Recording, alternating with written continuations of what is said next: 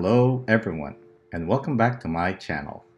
Today I'm going to show you how I created a wireless music controller to play my music like Amazon Music, Plex or Apple Music running in my Windows computer, and it looks something like this.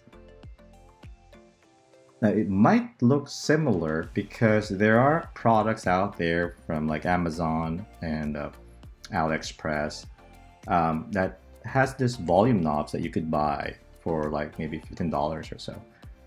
The problem is I could not find anything that is wireless. And the reason why I need this is for I built this smart display way back, and I use it to as a weather station, to read the news, watch some videos, but mainly I use it a lot to play my music. And so it's connected to my Sonos One,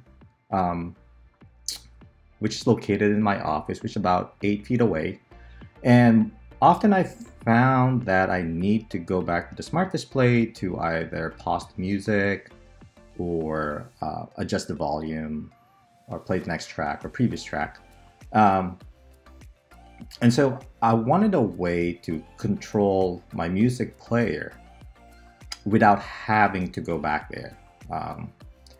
And so I figured that I wanted something that's wireless, and since I couldn't find anything out there, I decided to build one, and I used a wireless mouse. So I ordered this wireless mouse from Aliexpress, which costs about less than $3, and also the volume knob. This, by the way, is aluminum. It costs about $1.50 or $2 from Aliexpress also, which is pretty cheap. So overall, minus the 3D printed part here, it's probably going to cost you like less than $5 to do it.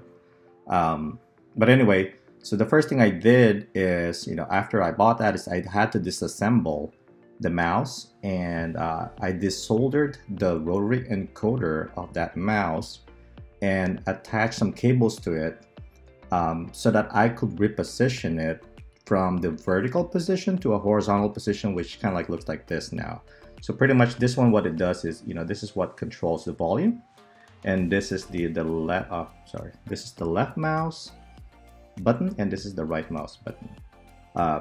So this little buttons here are actually just glue sticks that I cut, and so I kind of like use them as triggers for the left and right mouse button. And then the volume knob, actually you could press it. See that? You could press it, and it plays and pause the music. So if I open this up,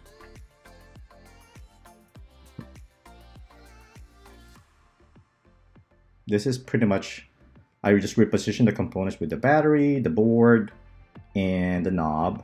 And so that's the wire right there that I had to extend. And if you look at in this view, these things that you see are just double-sided tapes that you can buy from any store, like a Dollar Tree store. And I use that for two purposes. One is to keep the volume knob somewhat in a level position, so that it kind of like doesn't wobble when I press it also. And the second part is the third mouse wheel button is right there.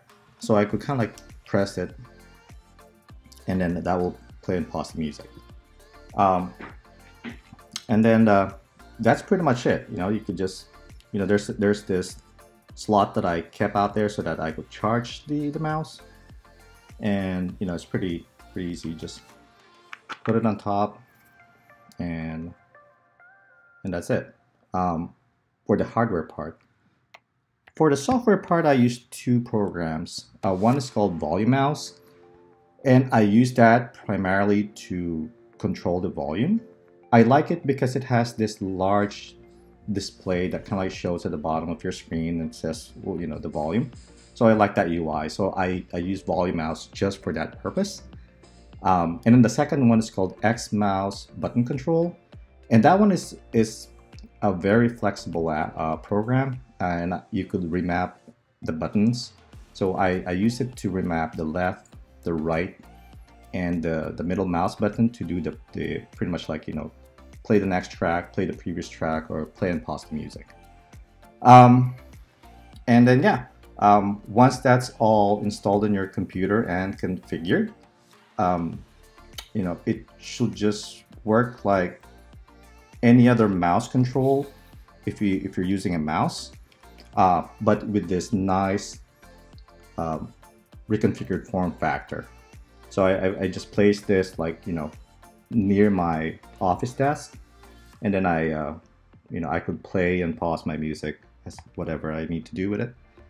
Yeah, and that's it. Well, I hope you enjoyed this little project, and let me know in the comments if well, let me know if you have any comments to improve it.